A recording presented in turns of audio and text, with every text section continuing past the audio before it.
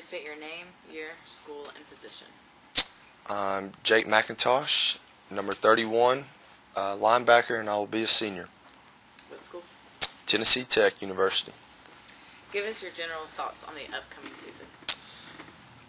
General thoughts on the upcoming season, really just excitement, a lot of excitement in Tech. I feel like, there's a lot of depth now, a lot of experience on our team at all positions, and just real excited. I think we got a great group of guys.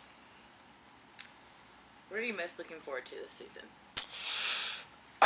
I'm just really most looking forward to just getting that first game, Iowa, and that should be a fun, exciting game. Everybody likes to play in the big games, and just looking forward to getting the season started and getting things rolling. What do you like most about your team this year?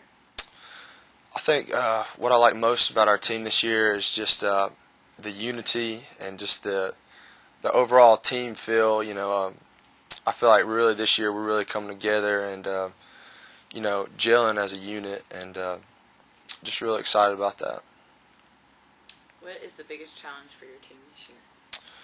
The biggest challenge for our team this year, I think, is just executing to the highest level we can. I think we have players and great coaches, Coach Brown, and I think we do have the players now finally, and just execute at a high level and stay healthy. That's a problem we've had in the past, and we really just need to stay healthy this year and just execute at a high level. Your coach has said your team is going to play a fast-paced style this year. It is being billed as the fastest 60 minutes in football. We know what that means for the offense, but what does that mean for the defense?